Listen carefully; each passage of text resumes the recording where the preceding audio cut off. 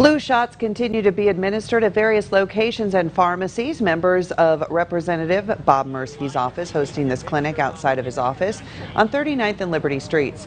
One representative says more than 20 flu shots were administered and cars were lining up before the clinic started at 9 a.m. She says this is an annual clinic they have hosted since Representative Merski took office. Vaccinations are so important, so we wanted to make sure that we could offer the flu shot vaccination again this year in the safest way possible. So it's a beautiful day. It worked out in our favor. The weather is nice and you can either drive through, and some people like to get out. It's just a little bit easier and they can get out of their cars and do their flu shots here. To find out where more flu shots are being administered locally, head to our website, YourErie.com.